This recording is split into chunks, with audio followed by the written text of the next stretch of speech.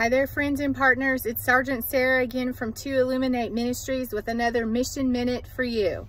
So I want to read you this verse real quick and share some points from it. So it's found in 1 Corinthians 13:7 in the Passion Translation. And it reads, "Love is a safe place of shelter, for it never stops believing the best for others. Love never takes failure as defeat, for it never gives up." I want to focus in on that part right there where it says, love is a safe place of shelter, for it never stops believing the best for others. A lot of times, and a lot of people may quote that and say, love believes the best of others.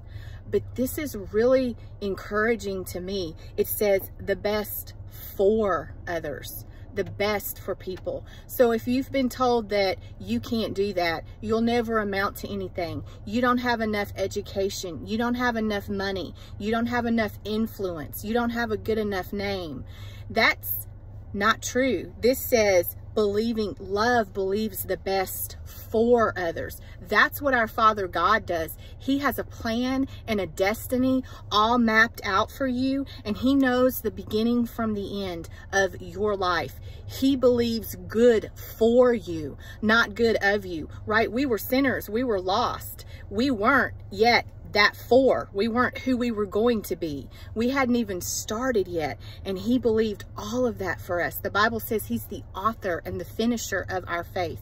This is so powerful if you will get a hold of this. Love believes the best for others, not of them, not expecting them to be that right then. You could be broken, you could be lost, you could be forgotten, you could be less than what you're supposed to be, but love believes that you have that potential. There was a song when I was a kid that said, I am a possibility, I am a promise, I am a great big bundle of potentiality. You need to say that over yourself. God believes good for you. Love believes good for. That's powerful, friends. I hope that's blessed you as much as it's blessed me. Again, that was found in 1 Corinthians 13:7 in the Passion Translation. Thanks for joining me again. This is Sgt Sarah with To Illuminate Ministries for Mission Minutes. Until next time, be blessed.